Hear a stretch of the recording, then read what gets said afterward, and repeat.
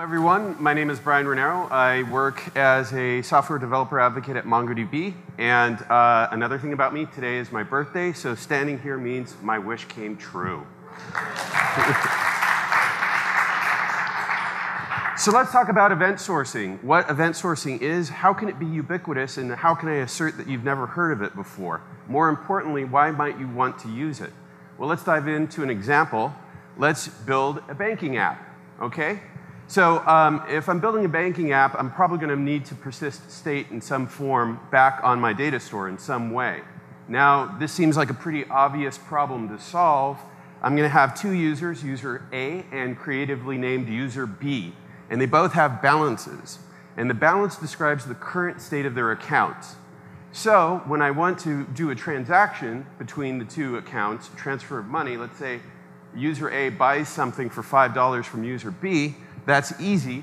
I just credit the account of user B while atomically, in an ACID transaction, take away $5 from user A. But the problem is, if I'm thinking along this way, I may already be doing it wrong. Why? Because by design, I'm throwing away useful information.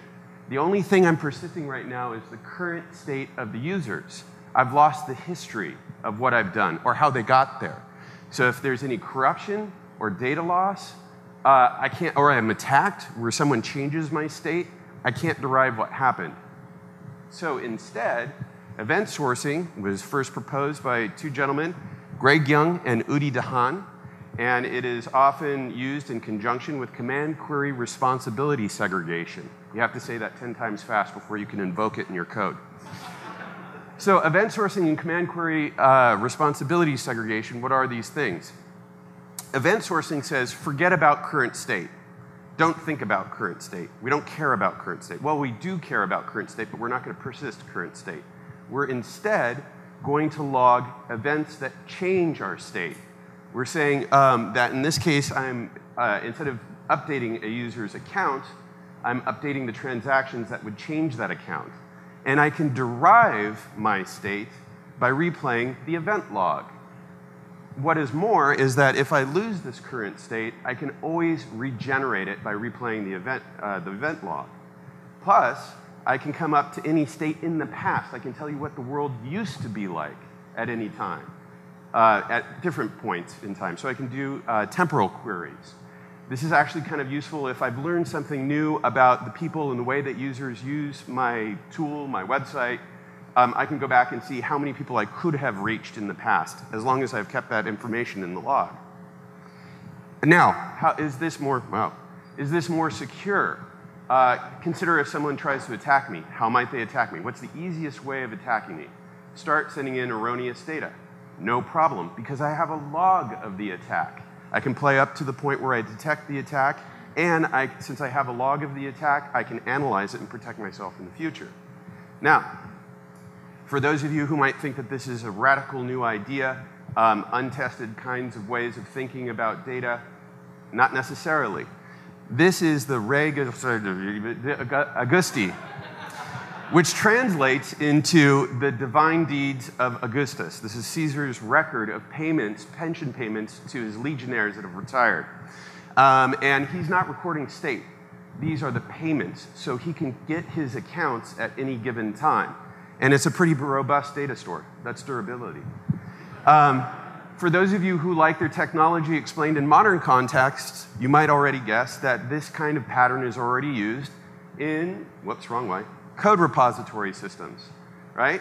Because what I'm logging in code repository systems, such as GitHub, is the changes that I've done to my code, such that I can always rebuild what the current snapshot is, or I can go back to a previous code state in time. I can also do merges and blends and all sorts of fun stuff that confuses everybody, and that's why we want continuous integration to begin with. Also, databases make big use of event sourcing internally. In the case of MongoDB, we have replication. So what we're going to be doing is the primary who takes the writes is going to be writing to what's called the op log, and it makes idempotent inserts of write operations from the database. The secondary will follow off of that log and replay the op log to get itself in a consistent state with the primary. The neat thing about the op log is, just like event sourcing, I can start at any point in time in the past and replay up to get into a current state. Anywhere I stop reading is a consistent state at that point in the op log. Okay, so you might detect that there's a little bit of a problem with event sourcing. If every time I want to derive my current state is, I have to go back against the log to the beginning of time. The beginning of time for me could be many years, many months, many years, and replaying that whole log is going to be time consuming. It might even blow out my cache, which is painful. So instead, the solution is, of course, to make snapshots at given intervals. When I need to go back to when I want to go to a targeted state, I go back to the last snapshot before the target and simply replay the op log from that point, or the event log. Okay, so this kind of precedence also has its roots in ancient history. Well, if you think the 14th century is ancient, which I do. This gentleman is Luca Pacioli. He is a Renaissance man, again, that you may not have ever heard of, but he is the father of modern accounting, because he was the first in 1495 to put down a kind of accounting called dual entry accounting. And basically the idea is he's going to take his event log, the journal, which the etymology of journal is jour or day, and he's going to aggregate this, as we saw in the snapshot pattern, into a ledger. And the etymology of the ledger is to lay. The book lays in one spot.